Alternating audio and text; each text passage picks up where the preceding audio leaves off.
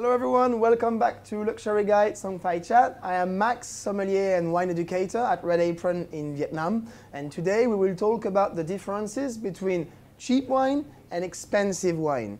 If you've considered sometimes to go for a slightly better or slightly more premium wine, in this video you will learn the differences. Why is there a wine called Bordeaux, which is usually not cheap but not very expensive either?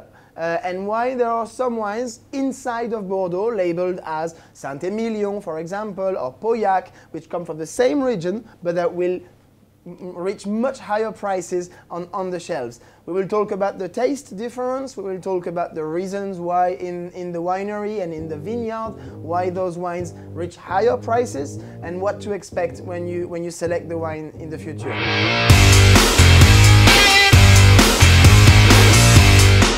To better understand the differences between cheap and expensive wine, we need to look at two parts of the life of a wine. We need to look at the vineyard, that's the field where the wine comes from, and then to look at the winery, that's the building where it becomes wine. In the vineyard, first, many factors will influence the quality of the wine and of course its price. Usually, when you look at a vine, the plant that produces the grapes, the winemakers have one choice to make.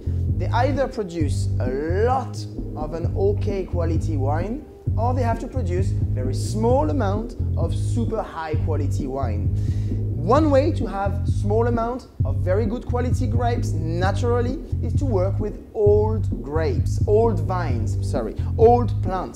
This here is the example of one of the oldest vineyards in the world. It's located in Australia. It was planted in 1853. It's only 8 rows of vine in a vineyard that are extremely old, and because they became old, they produce a lot less fruit, but each berry is charged with the highest quality.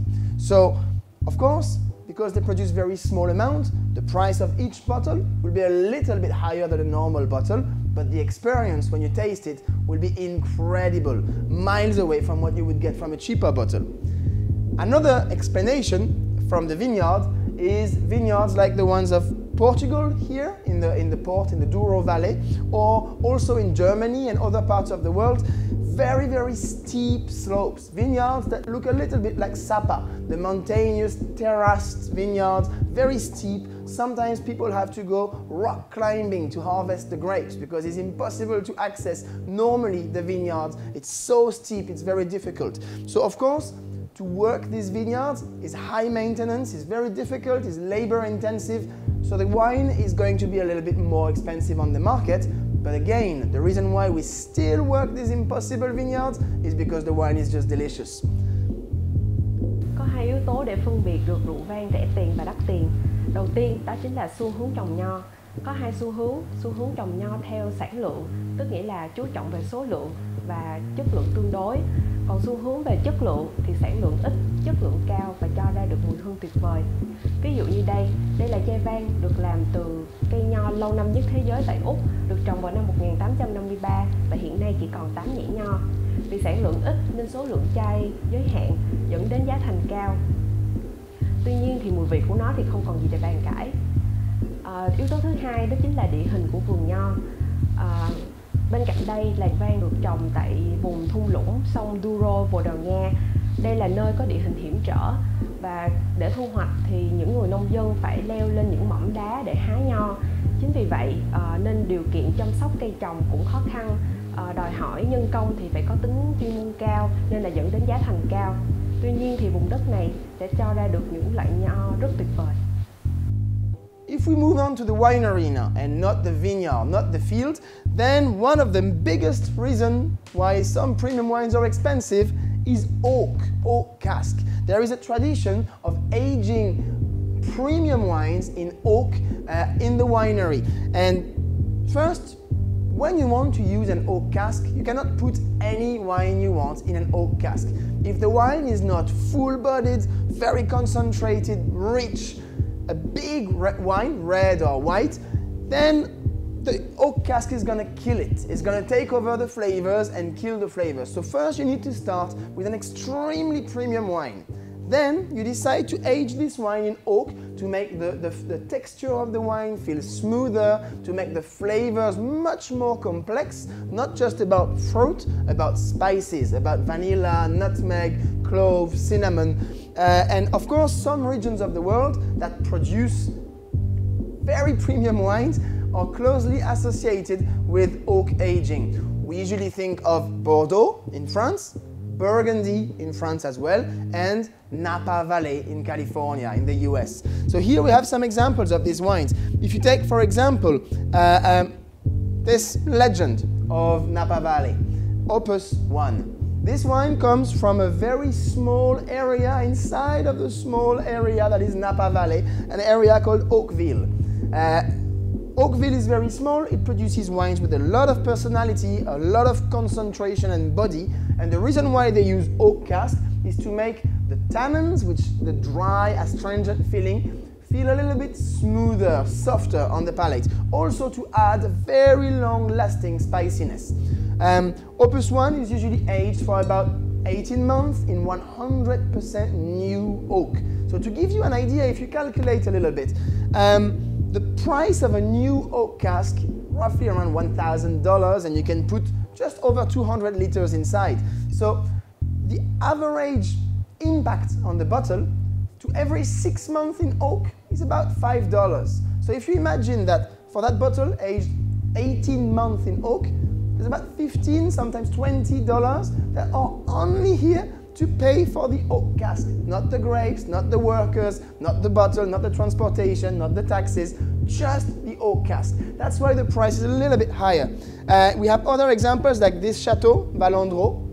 It comes from a very premium area in Bordeaux called Saint-Émilion. And in Saint-Émilion, this is a Premier Grand Cru Classé, which is the very absolute best of Saint-Émilion. Chateau Valandreau is famous for doing some of the longest agings in that area. They age this particular wine about 30 months. 30, that's 30 months in 100% new oak cask. So again, if you go back to the calculation we just did, that's a huge part of the actual price of the bottle that is down to that oak cask. Why would we do that? Because that wine comes out of the oak smooth, soft, complex, a lot of layers of aroma, a fantastic wine to try, hence the price slightly higher.